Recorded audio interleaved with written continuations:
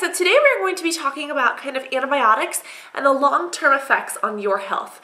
And you guys know that I've been on antibiotics for acne for quite a few years, probably on and off of for so many years, and then as it got, I've been on the same one for 4 years, and recently I've gotten off and I'm sick, so please excuse my nose and my talking. But I recently got off. And the thing about that is that it's kind of made me break out a little bit more because, you know, I'm off the antibiotics now. The doctor didn't tell me to go off. I just said I'm done with this. But I'm going to talk about kind of what could happen and what, you know, kind of the long-term effects on health. And this is going to be different for every single person. So understand that, guys. This is just kind of what I know. This could be totally different for you guys because each person reacts differently to different things. And what I really don't like is that a lot of doctors are going to sit there and be like, oh, well, this is what the book says, so this is what's good. No, you need doctors. You need to listen to your patients, understand what's going on, understand that it's not always by the book. Human bodies are not by the book. Like, if you look at an anatomy of a human body in a book and you look at the insides of my body, completely different, because I have 2 of everything and half of some other things and double of this and triple of that. Well, actually, I don't have a triple, but I have doubles and halves, and I'm missing some things completely. So trust me, human bodies, yes, I'm kind of a rare case, but things are completely different for every single person. So you really need to take that into account, doctors, and even patients, you guys yourselves, you need to take that into account and let your doctors know that you don't want what the book says. You want to know the controversial stuff, and you want to lay it all out on the table to know anything and everything and kind of be prepared for it. Because if the book says, oh, well, this could happen, no, but it won't, you know, I want to act like it will happen so I can prevent it from happening, or, you know, be able to know what to do when it does, or if it does, you know what I mean? So generally the FDA approves acne medications for long-term use. Now, do I agree with that or not? Well, what happens is that acne medications, those go into your body, you take them internally, and they go into your intestines. And there's bacteria that lives in that intestine. Some is absolutely essential that we have in our bodies. We need that in order to function, in order to eat, etc. And that's a different bacteria for everyone. There's like 3 different kinds of whatever. Which is why some acne medications will work for some people and some people won't, because the insides of our body are different, you know what I mean? Like, some of us like broccoli, some of us hate broccoli, you know? Same with our intestines. We have different kinds of bacteria, which is why different things work for different people. But that's why there's no like one quick fix. Hi, kitty. He just leaped onto the table and missed and clawed his way up. That is not the kind of table you want to do this on, honey. That's how traditional medications are supposed to work. And the thing that really kind of brings me concern is that over a long period of time, is this going to cause problems? Because yes, it's killing the bad bacteria, but there has been proof to show it's also killing the good bacteria, the stuff that we need. That's why you might hear a lot of times you have to take probiotics or you have to eat yogurt when you are on some of these medications, because what happens is that it will kill out the good bacteria, and you really need to replenish that really good intestinal bowel flora in order to kind of keep everything in check. One of the main concerns is that it will take away that bacteria and kind of cause problems in the future. Also, something that I have been noticing that a subscriber actually told me about is that when you get off the medication, you might get a couple pimples up here, and I have been getting a lot around my hairline.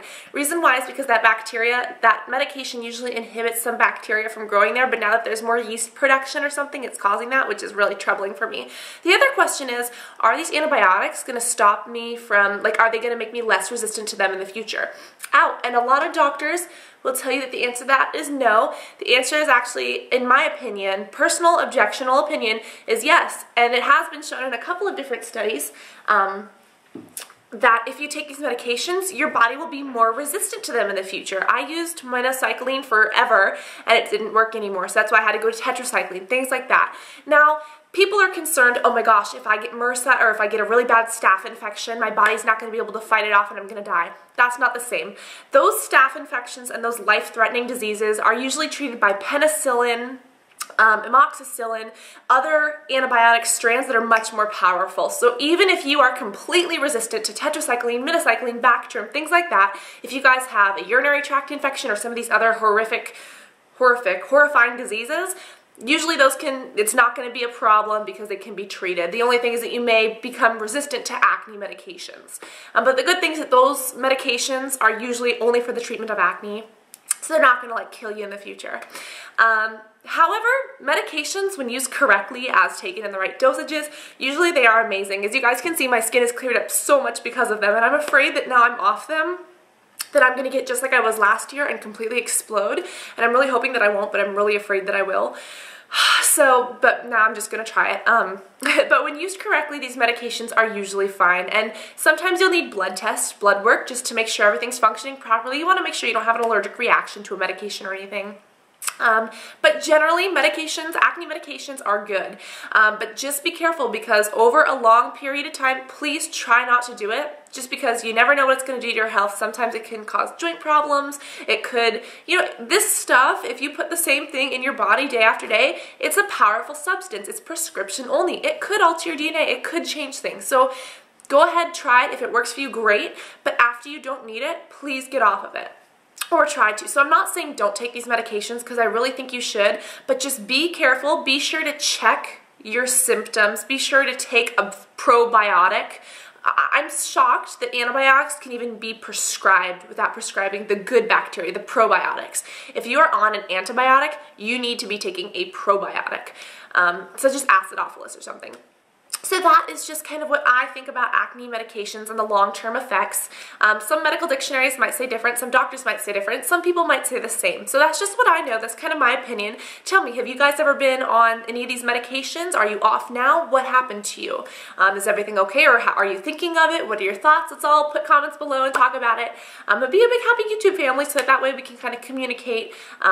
And maybe there's something that I missed today, or maybe there's something that you guys don't agree with that I said today. So I don't know where Kitty went. Come here, baby. Okay, well, he's just gonna go run over there. He can go chill by himself. He just scratched my neck, like, unbelievably. I bet I'm bleeding. But those were my thoughts, those are my opinions, and I hope that you guys found this video helpful and informative. So that's all, and I will definitely talk to you guys in the very next video. Bye.